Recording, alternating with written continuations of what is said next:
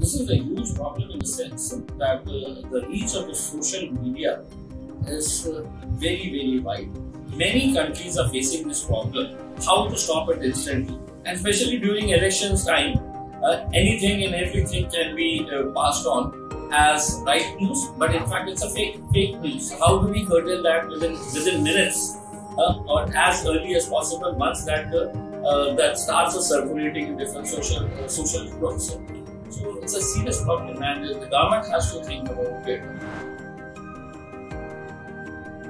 Every political person, every candidate is targeted during elections time with this problem of fake news. Nobody is spared. Every opposition member will target his opponent by spreading fake news, false news. So even I am not spared. No, this is a serious issue that needs to be tackled, discussed, deliberated and debated in the parliament because it has huge ramifications, it has huge impact on the society once any communal message is spread. So definitely we will work on it. We will try to request the parliament to have a detailed discussion and debate on this subject.